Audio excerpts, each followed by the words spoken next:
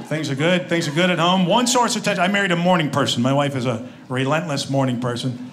She'll wake me up to tell me I can keep sleeping.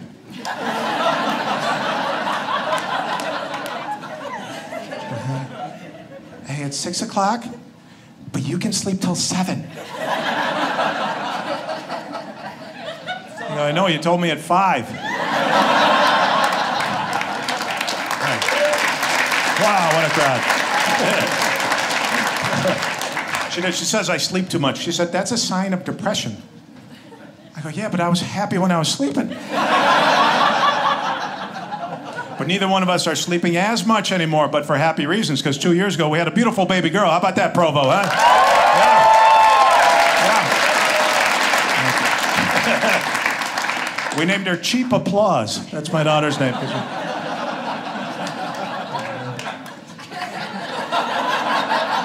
Then a year ago, we had daughter number 2. We named her Standing Ovation, everybody. No. It is true. I got 2 beautiful girls at home. Kids are great. Mom's a little colicky, but the kids are doing great. Parents, by round of applause. I'm sure we got a lot of parents here. Some parents? Yeah. Congratulations. Most of you are probably way ahead of me, and you're probably going to laugh, but I think it's getting, I don't want to jinx it, I feel like it's getting less difficult. I felt like the newborn stage, in my limited experience, was the most challenging. But newborns are tough, right? Come home from the hospital all wiped out. Then all your friends want to come over. They're all good intention. They're, hey, we want to see the baby. When's the best time to see the baby? We're like, 4 a.m. would be real helpful. Right.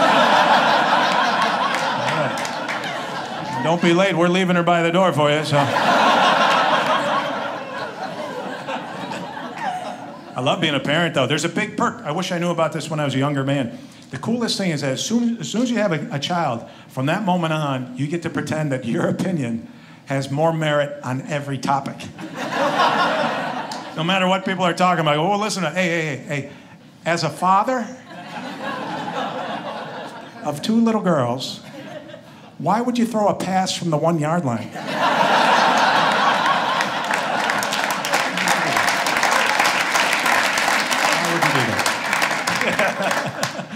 My wife has a real job, in case you're nervous for us. I know, whenever a comedian says he has kids, the crowd's like, what do you feed them, punchlines? How's that work? No, my wife's got a good job. I don't know what she does, but we got HBO, Showtime, Cinemax, ESPN. No, my wife's line of work is digital marketing, which I knew nothing about. I don't know much about it, right? But basically, she does social media for big companies. So if you want to be Facebook friends with your toothpaste, my wife can hook that up. So she's got me on all the social media. I feel I'm a little old for that, but she's got me on all social media. So I'm on Twitter. But my wife's the only one that pays attention to me.